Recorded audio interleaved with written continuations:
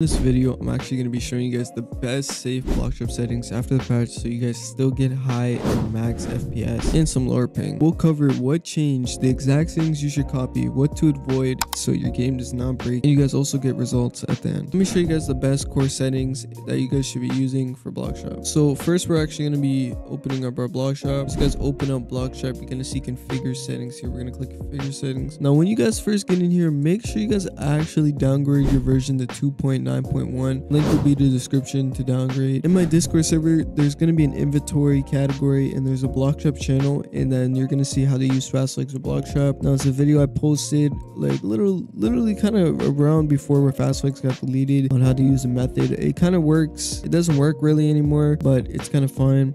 We got the Bloxstrap download. Now this is the one you're going to be downloading in the description, so make sure you guys download that. After you guys download it, you guys want to go to Bootstrapper and make sure background updates aren't on. So make sure this is off so it doesn't keep going back every single time. So then what we're gonna actually go do is to go to engine settings. Okay, when you go to engine settings, now all you guys need to do, you want to go to anti-mouse and quality. You guys want to put this to 1x. Disable player shadows, you guys want to turn this on. Disable post processing effects, we're going to turn this on. Disable terrain textures, we're going to turn this on. Frame limit, this is kind of optional. If you're on like a really low end PC and you're trying to get the max frames possible, then you guys should just put 99999. But if you guys are on like a mid tier or any tier higher, you guys want to just cap it to your monitor's refresh rate. Switch up display. If you guys do not know what your monitor's refresh rate is, go to change the resolution of display. You guys want to scroll down until you see advanced display settings, open that up, and then you guys will actually see right here refresh rate. So guys, so yeah, after that mine was 165, so I normally would cap it to 170, but it's fine. We're gonna go to rendering mode. Now direct 3D 10 and direct 3D 11, some people say 11 works best because it's a newer version, has less bugs, but me personally, I work best on direct 3D 10. Now I don't know about you guys, but you guys can actually try out both of these and see which one gives you a better difference. I'm actually going to click direct 3D 10 in this instance, and then texture quality. Now this is the main place where we kind of get all of our FPS at, so we're actually going to put this on the level 0, the lowest quality, so we guys can get the highest FPS possible, so we get 0 ping delays and everything with level 0. And then after that, there's nothing really else down here. We have fast flag editor, but the only flags that would work in here is the ones from the client settings, sadly. And if you guys actually do want fast flags that you guys want to use, you want to go to my Discord server, or you guys can search it up. It's just going to be the allow list fast flags. Okay, these are all the fast flags that work only. Sadly, these are the only ones left, and the way that they actually work is with the fish trap method. Now with this fish trap method, you guys can actually use the fast flags. Even though this video is around November 18th, I actually just used them in my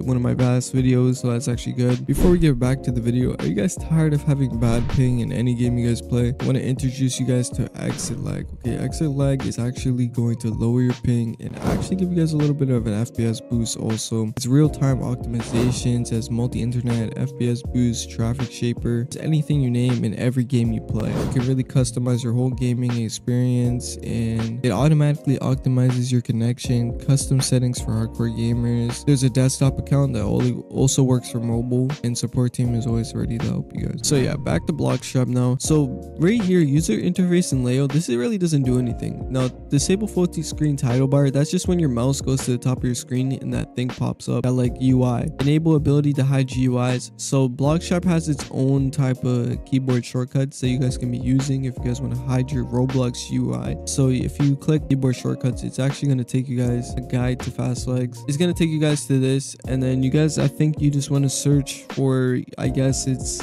so the option we're looking for is ability to hide GUIs. So I think we would just search up maybe key shortcuts, or I guess hide. I guess it didn't really search up, but you guys can actually just probably search up or find a video on how to actually find the Bloxstrap keys. So yeah, after that, we are literally just going to do all these settings and click save. Now joining back up in fast flag tester, as you guys can see, my texture quality is low. Okay, now it's not working at all. Now guys, you guys can already see, okay, even this guy's avatar, bro, it's bad quality.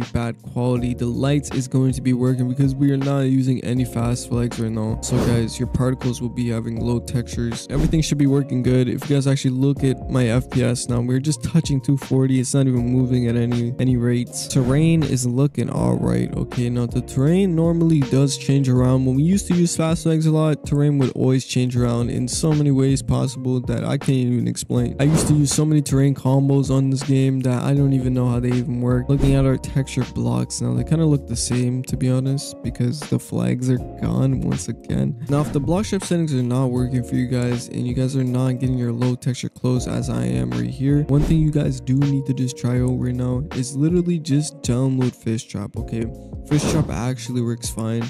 Bloxstrap has too many issues right now because it's trying to upgrade and downgrade, and it's just going all over the place, and it's kind of hard for me to fully explain it into words. If you guys want a video on that, let me know, but please go try out Fishtrap with these because Fishtrap will work better instead of Bloxstrap if you guys are having issues though. Now let me actually just go over what changed real quick, bro. Like since like late 2025, okay, around these times, Roblox only lets a limited list of fast flags, okay, to play on the client. So that means most old copy and paste flag packs, bro, they don't even work anymore. Like I remember all my old ones, they don't work anymore. Bloxstrap even removed a bunch of engine presets and disabled player shadows and disabled post-processing effects just because Roblox blocks flags now. So if you followed an old tutorial, then it's probably like not gonna do anything anymore. So like basically all the Bloxstrap videos are kind of useless now, guys. Bloxstrap is still a Roblox launcher that just gives you extra control on how the client runs and everything. It gave you engine settings, themes, safe fast flags, bro, and it's just in newer versions. Bloxstrap only allows you to apply when you hit the save button, and there's nothing really into it anymore. Like there's just nothing. And it's actually kind of crazy how just Roblox, bro, like they don't care about optimizing their client in any sort of way, bro. Like they don't want to add any sort of more presets to the graphics options for us to get higher FPS. They don't want to add this, they don't want to add that, bro. They don't want to help us